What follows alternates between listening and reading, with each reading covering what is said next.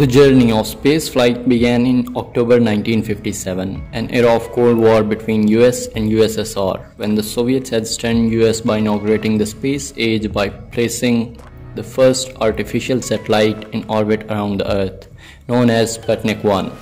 Spaceflight history is based on some very important discoveries and have achieved a state where no one thought this industry will progress to. I am Muhammad Umar and I'll be going through some of the most important milestones of spaceflight due to which human race has achieved the spaceflight status at which we are today. It was the day of April 12th, 1961 that marked two huge milestones in the history of human spaceflight. On that date in 1961, the Soviet Union's Yuri Gagarin became the first person in history to reach outer space. And exactly 20 years later, NASA launched the first space shuttle mission, debuting the workhorse vehicle that would carry astronauts to and from low Earth orbit for the next 3 decades. It was Vostok 1, spherical shaped capsule, in which cosmonaut Yuri Gagarin launched into the space. Flight consisted of 108 minutes of orbiting around the Earth. Then the spacecraft landed safely in USSR field. The flight was a major milestone for humanity and yet another victory for the Soviet Union in escalating its Cold War space race with the United States. Gagarin's plane crashed during a military training flight in March 1968, killing the cosmonaut at the age of 34. US had to retaliate by launching their own space mission, and that is why on May 5, 1961, NASA's astronaut Alan Shepard launched aboard the Freedom 7 vehicle, becoming the second human being in the space. Shepard had achieved a suborbital flight spanning to 15 minutes with an altitude of 115 miles or 185 kilometers. Spacecraft splashed down in Atlantic Ocean 302 miles or 486 kilometers from Florida launch site. This short trip marked a successful human spaceflight debut for US and became the foundation for longer, more ambitious projects ahead. It was mostly human-controlled flight during re-entry as well as the time of weightlessness, thus pointing towards the sign that spacecrafts can be, in fact, human-piloted.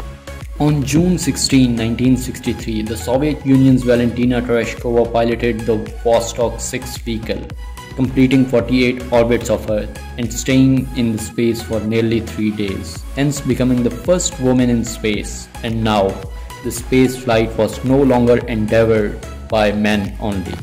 Yet another victory was scored by Soviet Union in its Cold War space race against the United States in 1965 when cosmonaut Alex Leonov made history's first spacewalk.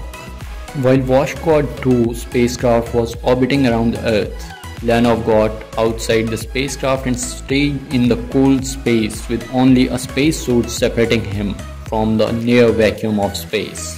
Almost 3 months later, an astronaut, Edward White, stepped outside the Gemini 4 spacecraft of United States and marking another milestone for the US. Now was the time to leave Earth's field and reach higher goals. NASA's Apollo 8 mission launched on December 21, 1968, made 1.5 orbits of Earth, then lit out for the moon.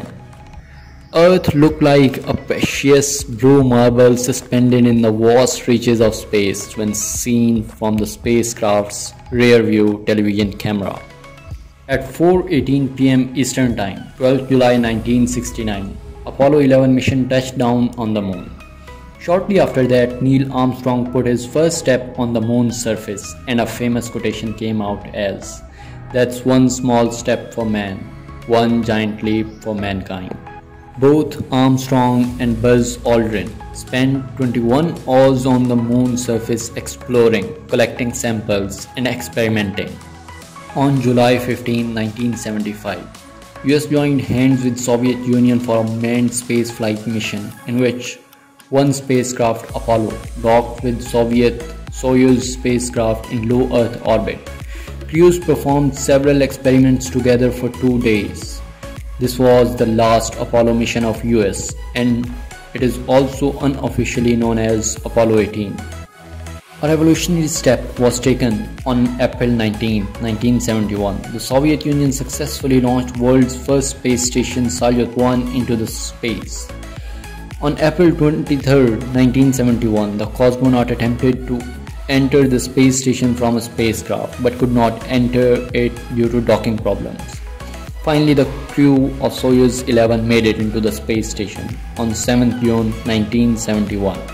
When the cosmonauts of Soyuz 11 completed their mission and started their journey back to Earth, all three cosmonauts died due to depressurization in the spacecraft during re-entry into the Earth's atmosphere. On October 1971, Salyut 1 was brought down to lower and lower altitude by the engineers, and the whole structure burned down due to aerodynamic heating during re-entry in Earth's atmosphere. Exactly after 20 years of human spaceflight, on April 12, 1981, NASA's first space plane made its maiden flight. Columbia blasted off on this day. A new phase of human spaceflight started. US launched a total of 133 missions after that, and 2 of those missions failed completely with the loss of both the crew as well as the shuttles. That's all for today's topic. Please subscribe to our channel to show your support and stay tuned as we will continue our discussion of spaceflight of 21st century in the next video. Thank you for watching. Hope you enjoyed it. Let us know your thoughts in the comments below.